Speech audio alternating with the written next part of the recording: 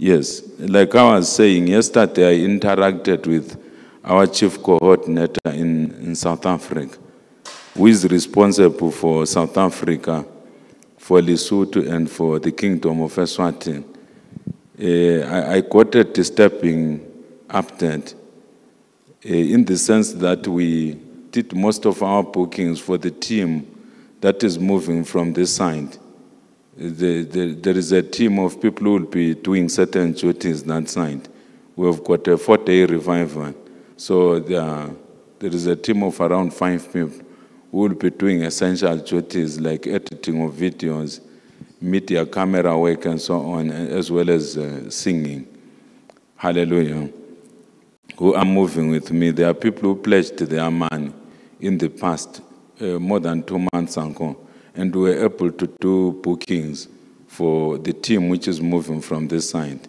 And then for the 2 saints, Pastor Bill Zimunya and Sister Ndlovu, the church, that side, there are some members who had pledged that they were going to pay for their transport, but we are hearing stories after stories.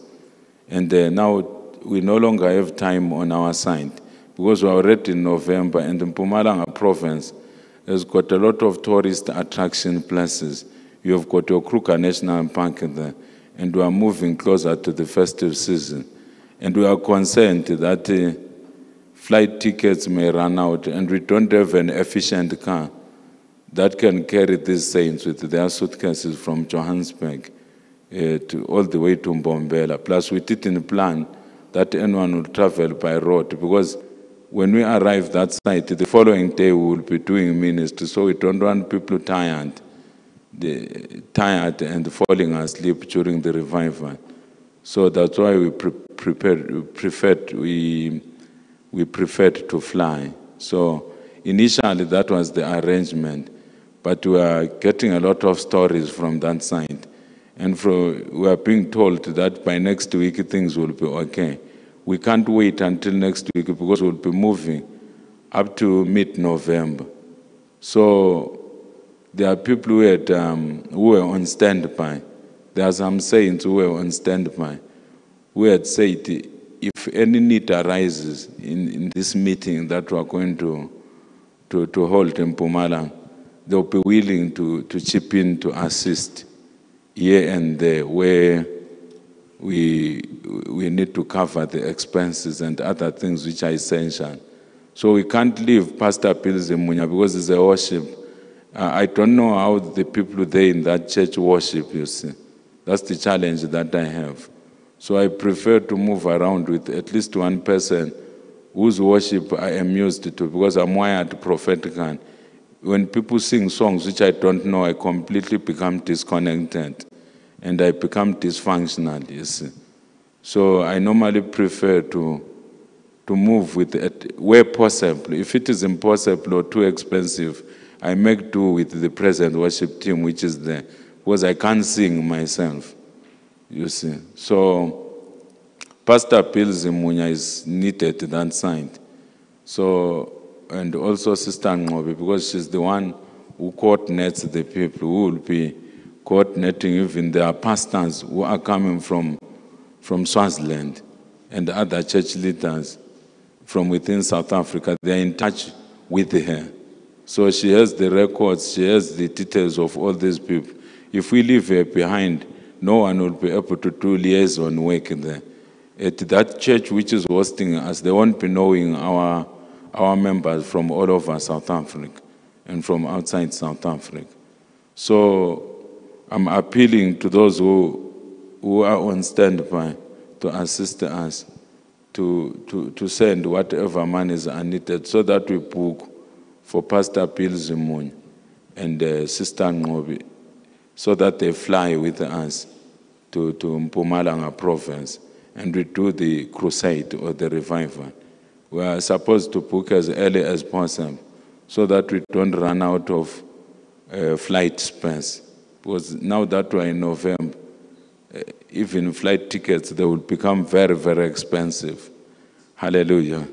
So that's the update that I have for the time being.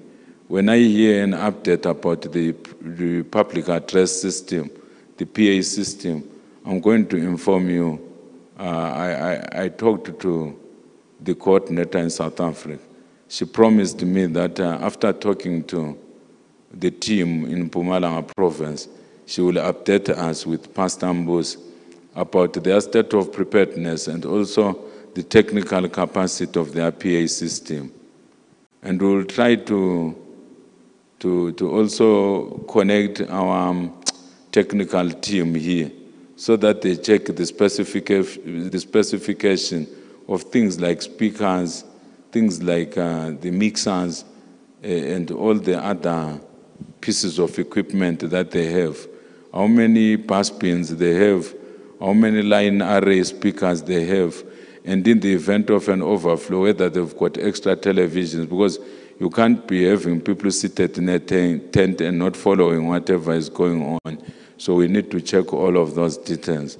Initially, we had the impression that everything is under control, but it seems these saints, they are just operating by faith without a time frame. So we have to make do with what we can do.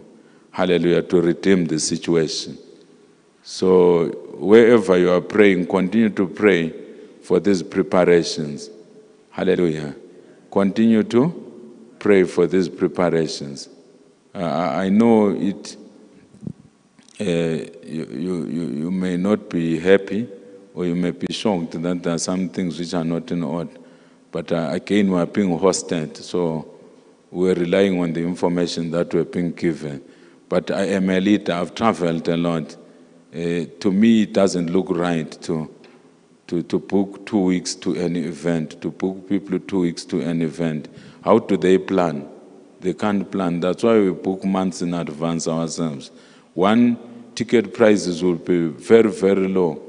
Two, if you can't book, flights, you can make other arrangements for people to be transported. But you can't tell people on short notice that they have to travel by road when they don't have a very strong car which can travel nearly 350 or 400 kilometers, you see. So I think we are done on that.